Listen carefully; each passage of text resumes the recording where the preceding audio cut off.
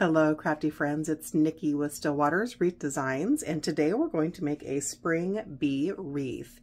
Everything that you see in this video is actually available as a full and completed wreath kit in my Etsy shop. I'll leave that link in the description below in case you'd like to recreate this for your front door. All right friends, so we're going to be using a 15-inch work wreath frame. If you're not familiar with work wreath frames, when they come to you, they're completed and ready to go just like this. So they're 15 inches in diameter, and all of these ties are already attached to your work wreath frame, so it's ready to go. We're going to use a couple of different colors of 10-inch Deco mesh. We've got 4 different wired ribbons that we'll be using. And of course, we've got the super cute Be Blessed sign. The first thing we need to do is get our Deco mesh ready. Let me just point out real quickly, friends, your wreath frame has 18 ties in total. So we need 18 pieces of Deco mesh. And since we're using 2 colors, that means we'll be cutting 9 pieces of the black and white and 9 pieces of the yellow. And if you're making this on your own, to cut this at 20 inches in length.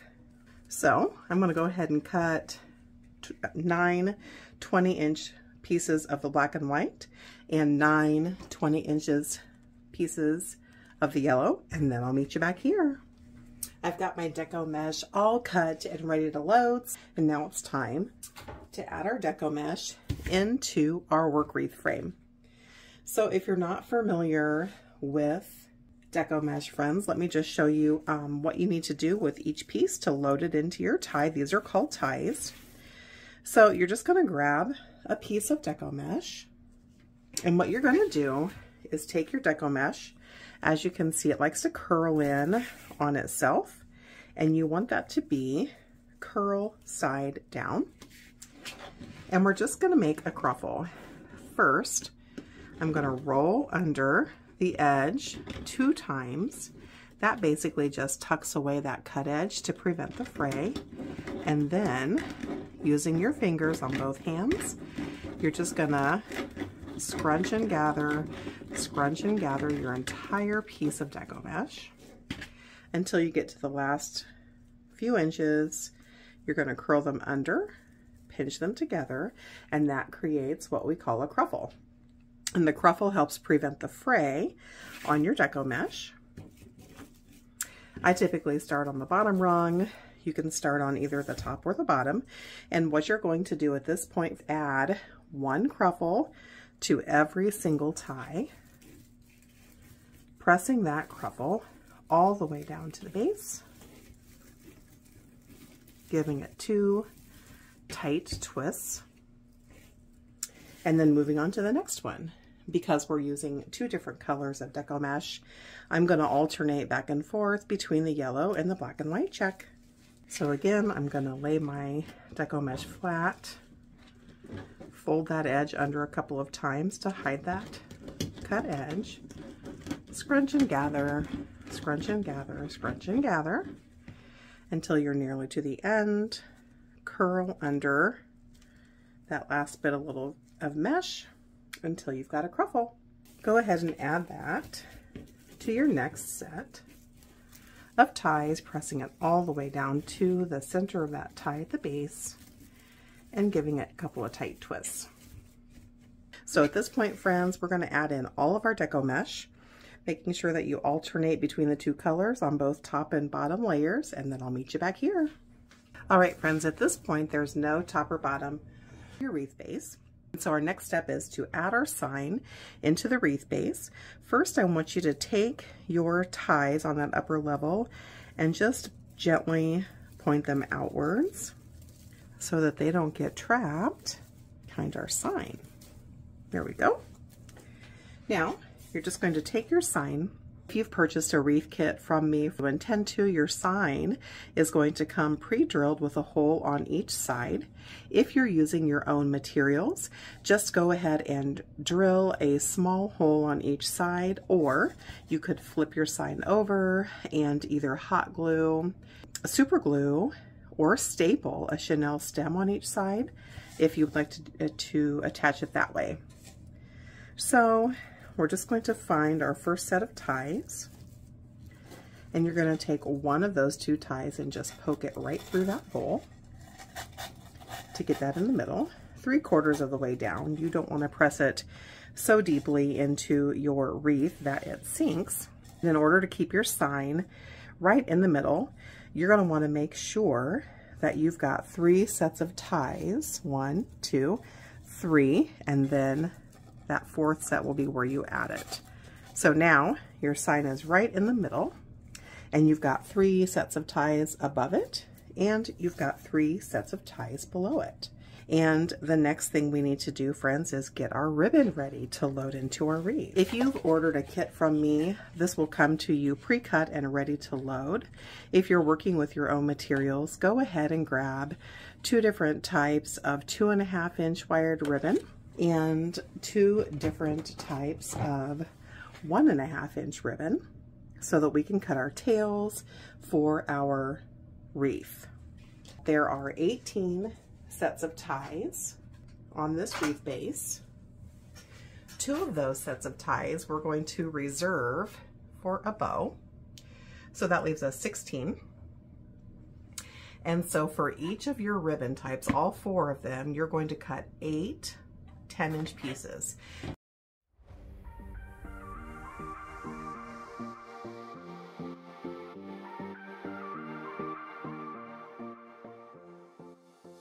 I'm going to cut my ends at an angle.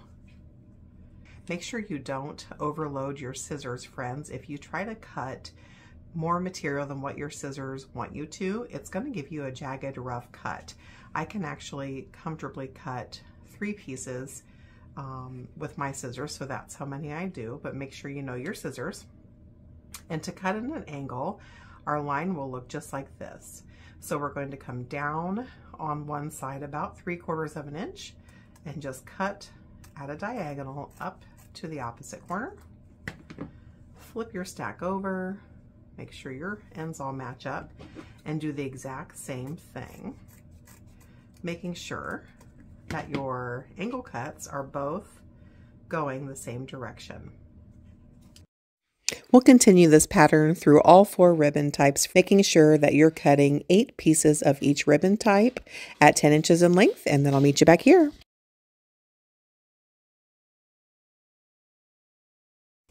All right, now we've got our ribbon all cut and ready to go, so it's time to add this into our wreath. So determine which you're going to pair with which, and what I mean by that is we are going to add 2 ribbon tails to each tie on our wreath base. And we're going to start with the upper layer of our wreath base. And so the first thing we need to do is add 2 tails to the ties that have actually attached our sign. And I'm going to choose this coordinating set here, and what you're going to do is just lay one ribbon on top of the other.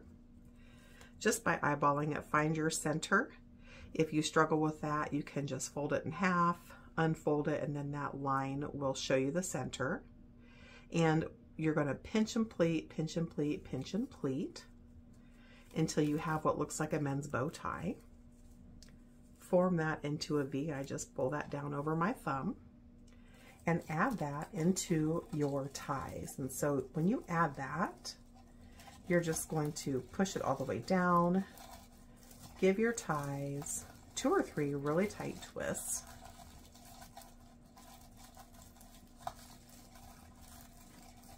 and then with your wire snips, you're going to trim off that remaining bit of tie because we don't need that anymore, and just throw that away.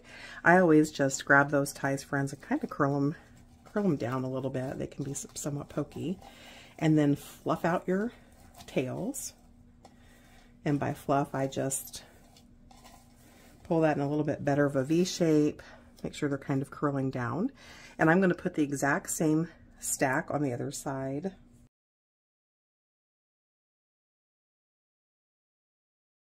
So the next step, friends, let me tell you here, I want you to be mindful of where we add in the other ribbon ties on to the top layer, because in your upper left, the very next set of ties above where we tied the sign and below where we tied the sign on, I don't want you to add anything into either of these sets of ties, because that's where we're going to add a bow.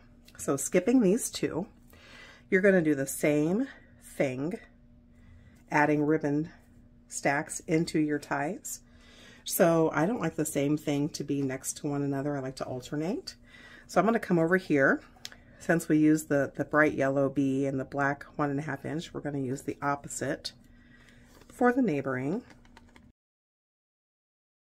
Toss those away. Curl that down under. And then fluff your tails out.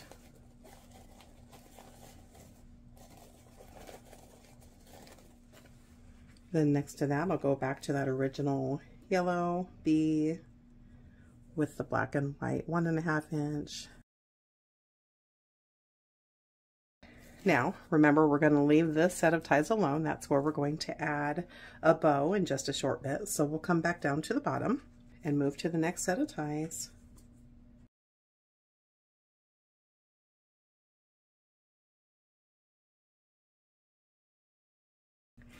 All right, friends, we've got all of our ties, all of our tails added to the top with the exception of our bows.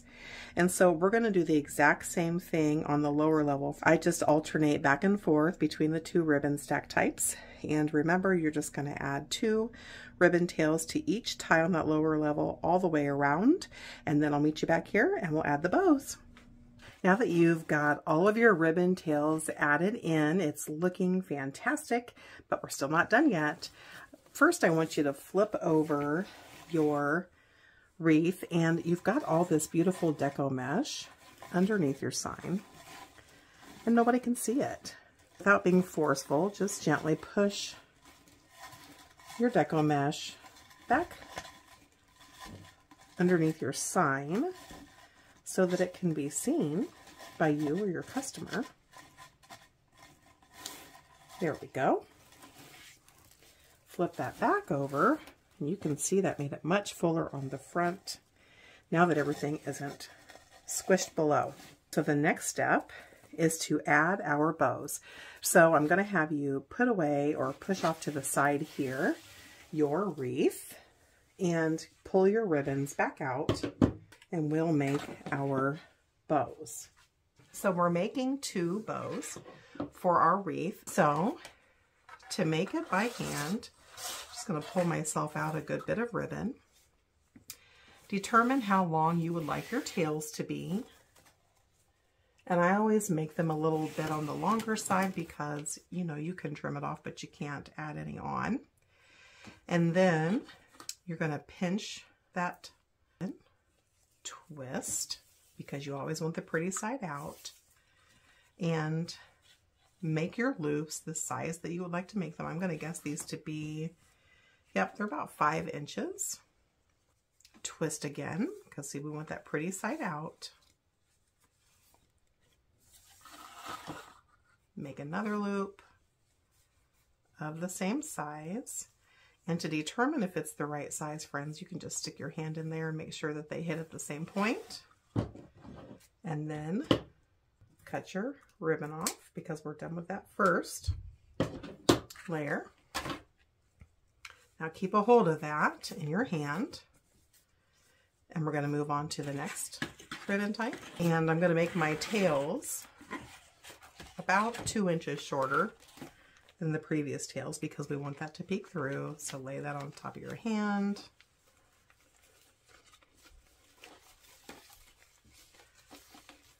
Pinch and twist. Make your loop. Basically the same size or a tad smaller as your previous. Twist.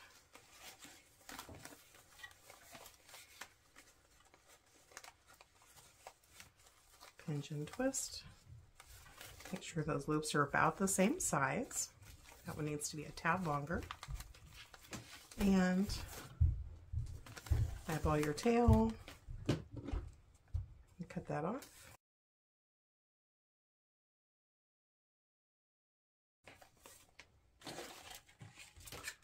Move on to your next ribbon type. We're basically making a bow with all 4 of the ribbons that we used. Right, add your tail. Give it a pinch and twist. Make your loop just a little bit smaller than your previous. Make another loop. Make sure they're the same size. Pull your tail down and cut that off. And we've got one more ribbon type. Friends, if you bought a wreath kit from me, or if you're going to, the bow is going to come to you already assembled. It's not going to be fluffed out, but your ribbon stack will be made. It will be tied off, and all you've got to do is fluff it out. So one more time, add your tail, give that a pinch, make your loop, same size as your yellows, twist, one more loop, and tail. And now you're going to take your pipe cleaner and just run that around your entire ribbon stack. Flip that over. Make sure everything's going in the right direction. Give that a super duper duper duper duper tight twist. And then I just spin my entire bow stack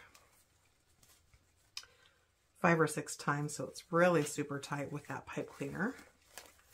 And it looks a bit of a hot mess, but you're going to fluff it out. And because we're adding it into this wreath, friends, we're not going to fluff it out until we get it in there. So it looks like a hot mess. It's kind of sloppy, but that's okay. That's what they look like at first. Go ahead and grab your snips or your scissors and trim off that excess bit of pipe cleaner. Kind of split that in the center. And open up those ties. You want to press it low enough that you get a secure fit, but not so low that your bow is sunk. So I've probably got, 1.5 inches of ties left at the top. Just give that 2 or 3 tight twists. Trim those dudes off. Just like before, fold that tie under. And now you've got all these ribbons hanging out up here. So you can fluff this out any way that you'd like. I'm just going to show you how I do it, and then you can, tweak your recipe based on how you would like to do it.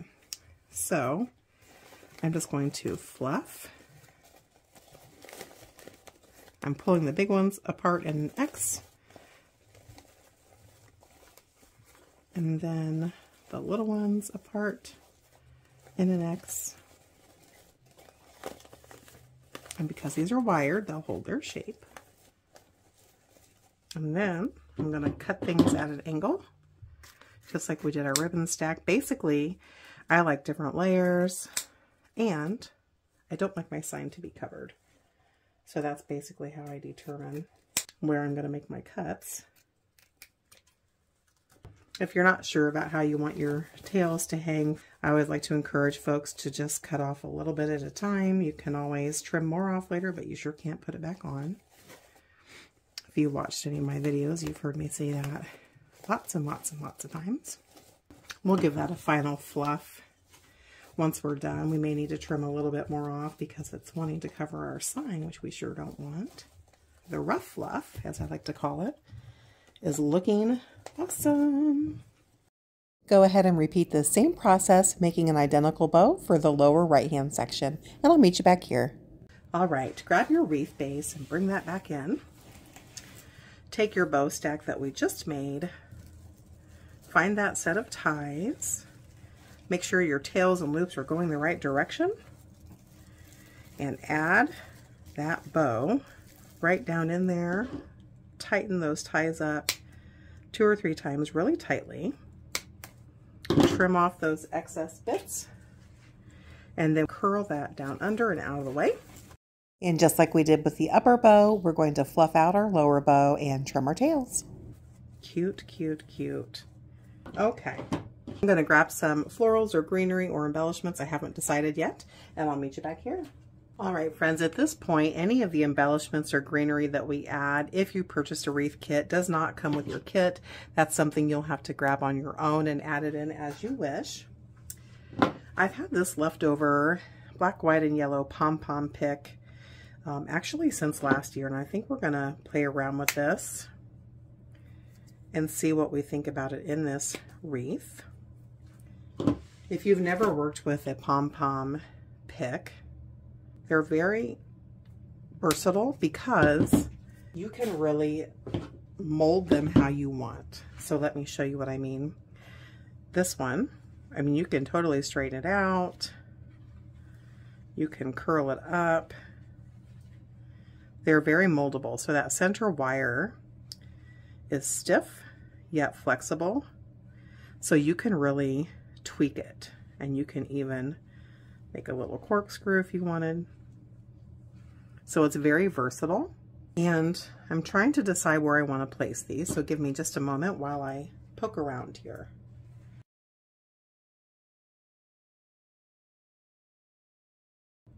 All right, friends, I've decided I'm going to use 2 of the 3 that I had.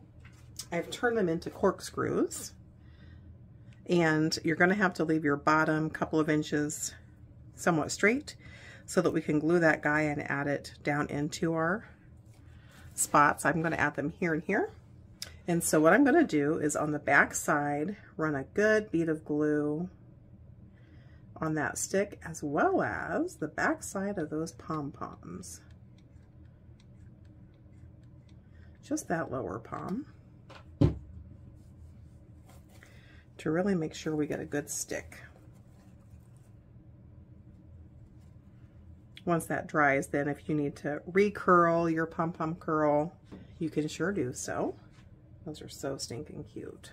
Second pom-pom, make sure you're running that glue on the back side of your picks or your florals. Now we're going to add some greenery picks. So I chose this particular greenery bush because I like a little bit of green in there just to really show that springy color, but this particular choice has got a lot of pale yellow blended in with it as well, but I feel like it'll be really complementary with our wreath. And so if you've not worked with a lot of florals or greenery, this is called a bush, and then each additional piece is called a stem. And so what I'm going to do, friends, is trim off, looks like there's probably 7 or 8. I'm going to trim off each of these stems so that we can add them in. We'll see what we think. Now, most of the time, I would say 98% of the time, when you're working with either florals or greenery, these pieces will slide. So you can see here, but there's actually multiple layers to this particular stem, and you can push these guys up so that they're positioned where you want them to be. Okay, so I like to slide things around. I like them a little bit fuller at the top, so I've got lots of variegated textures and layers. That leaves us with probably a 2.5 inch stem, which is more than what we need. You only need about 1 inch, 1.5 inches. So then we're going to trim it off again because we don't need it to be that long. And then that will leave you with all of your greenery pushed up to where we like it, and then about 1.25 inches of stem. So go ahead and trim and prep all of your pieces here with your snips, and then we'll get those babies glued down in. So before we glue these in, friends, you know me, I like to dry place things first. And so I'm just going to work my way around. I'm going to keep the longer pieces towards the back so I make sure that I'm always seeing these yellow bits. And I'm just going to dry run place these guys. And we may find that we may need to snip a little bit more off. I'm not sure. We'll see how this comes together. I had just the right amount, one stem, and added it, or laid it, I should say, in the center of each ribbon tail stack on the lower level of our wreath. And I really like the way that's looking. So now that I have those in place, I'm going to go ahead and glue them in. So you're just going to pull out your piece. You're going to run your glue on the back side of that stem. Let me scoot this in, make sure you can see. Right along that stem. And give it 5 seconds of a good press right near where the V of those ribbon tails are. And then move along to your next one.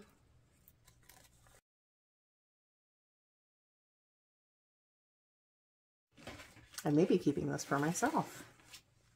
All right, friends, we've got that one last little pick here that we are going to, I think we're going to go ahead and add it near our bow. We can trim some of this excess off. And I think we're going to add it right near the center of this bow.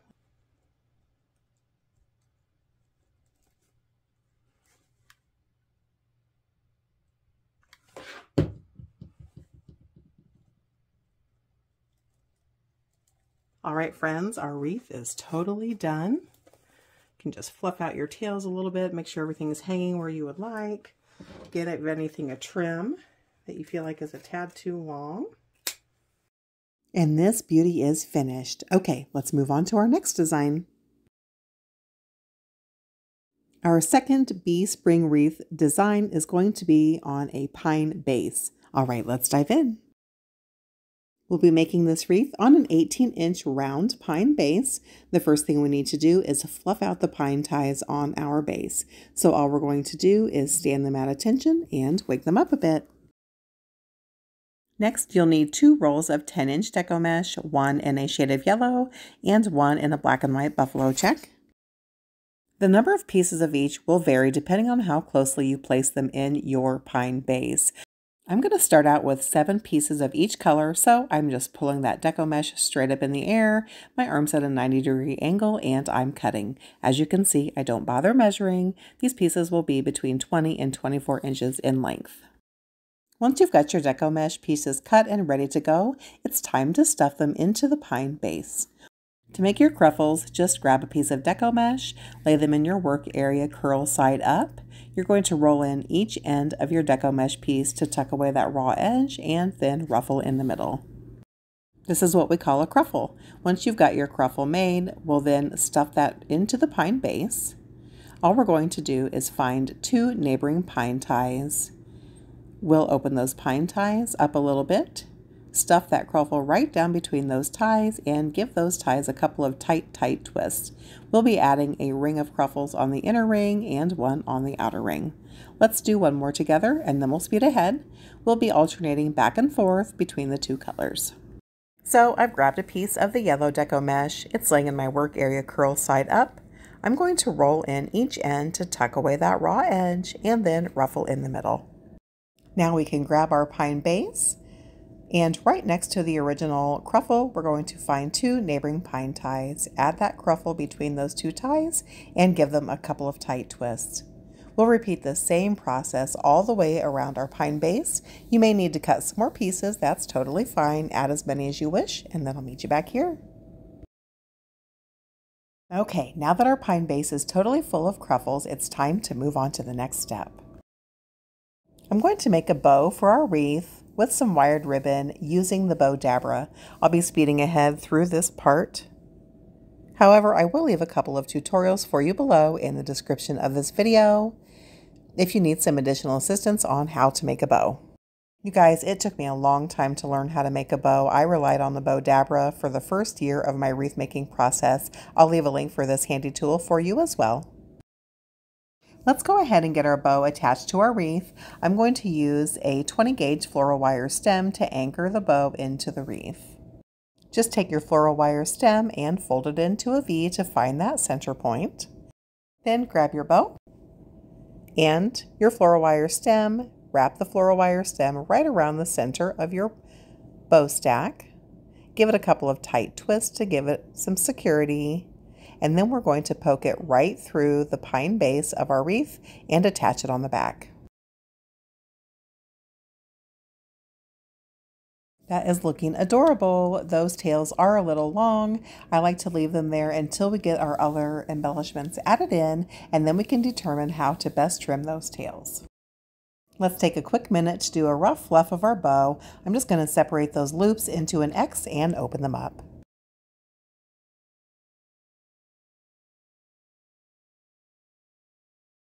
Okay, let's move on to the next step. We're going to add in this super cute Welcome to our Hive metal sign. Because it's metal and has a couple of pre-drilled holes, I'm just going to use some floral wire stems and run them through those pre-drilled holes and anchor the sign down in the right-hand side on the bottom quadrant.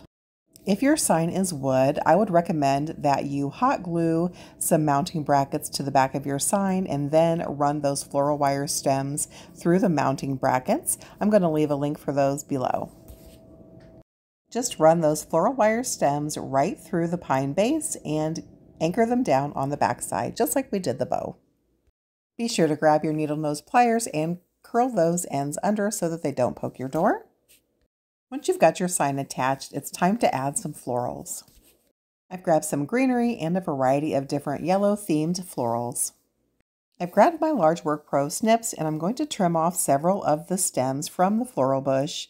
I'm going to push the greenery up towards the top of the floral and then trim down my stem so that it's a couple of inches long, which is just the right length to anchor it down into the pine base. Once your florals are trimmed and ready to go, I like to dry place them all around the wreath base first, and then I'll come back through and glue them in. Make sure you variate the different textures and colors so that you have a beautiful variety throughout the wreath.